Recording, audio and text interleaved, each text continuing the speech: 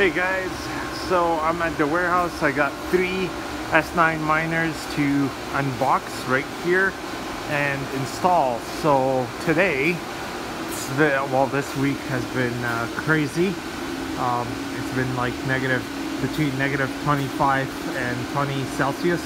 So I came in today, the warehouse actually is at negative 3 Celsius, which is pretty freaking cold.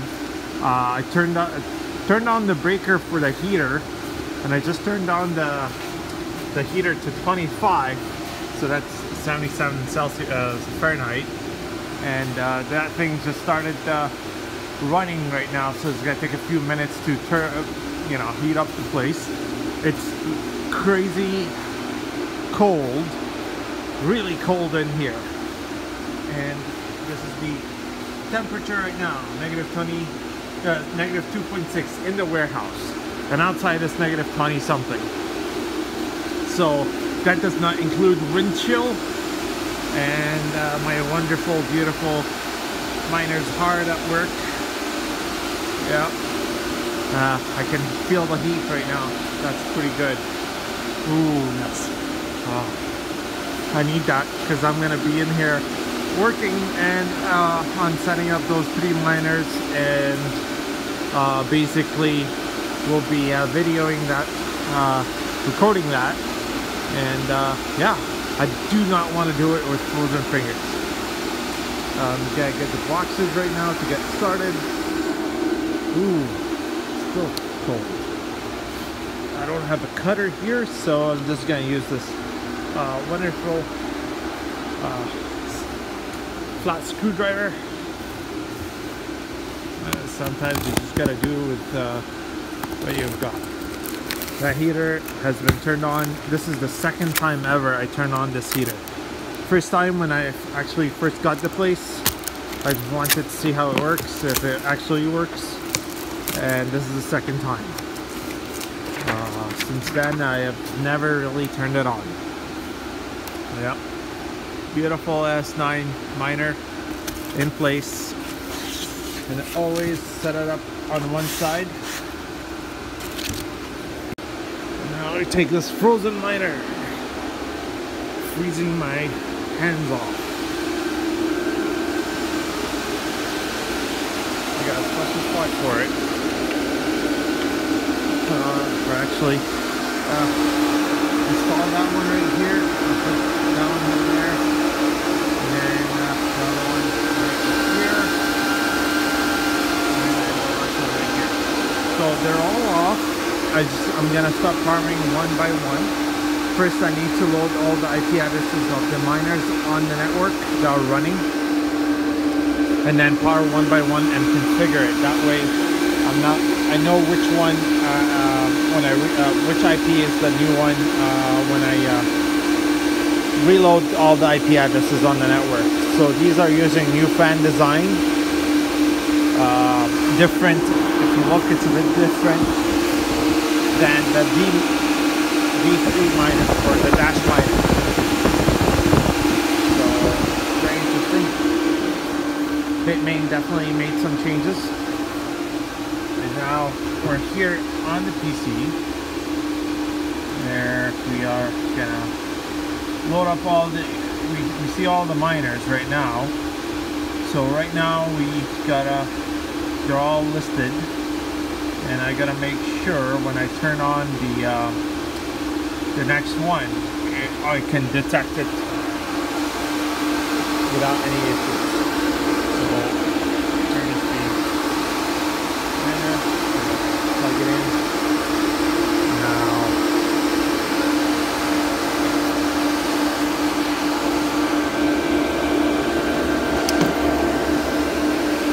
gotta use both my hands because this one is not attached, unlike the other ones over here. That one is attached to the shelf. This one isn't, so it's just standing there. So we're gonna rescan. Hopefully that miner is already on there. So I made sure that I kind of recorded these by photo, and because earlier it was showing 25 my devices now. It's 26 after I refresh, so I know this is the new one, and I just have to go here and type that in here. So that is actually 32.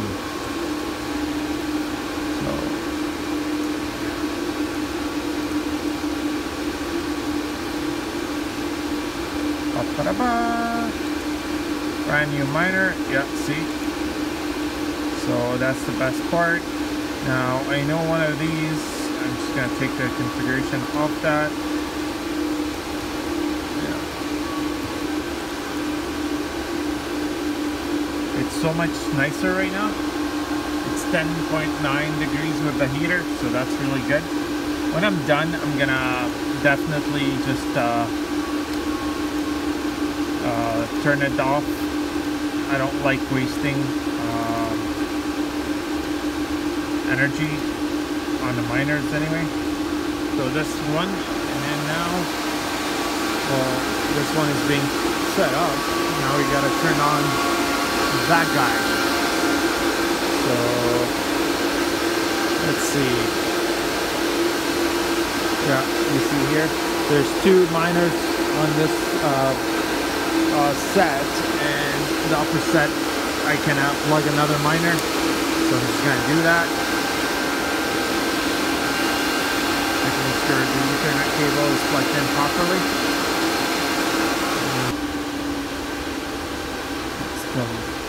It's gonna take some time, I think.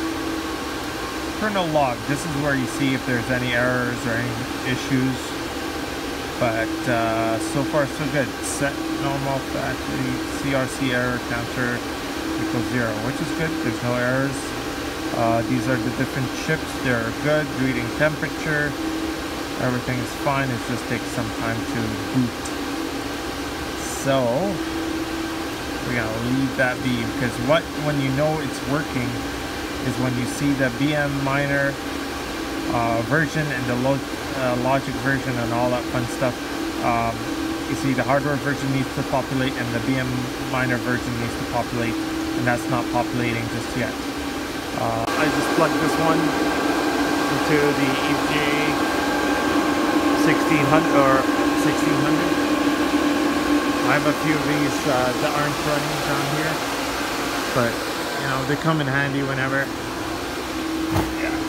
So we're gonna look that up right now, and hopefully we can set it up today and everything gets going without any issues. Oh, there you go. 34, we're live. We are live.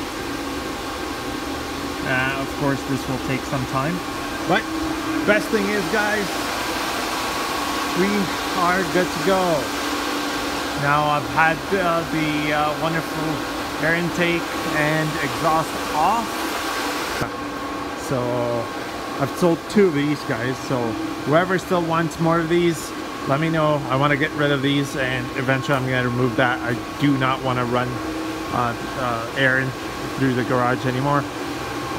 But yeah, anyway, so this is a great setup. I still have 2 more miners coming in January. I hope to be getting a few more later on as well.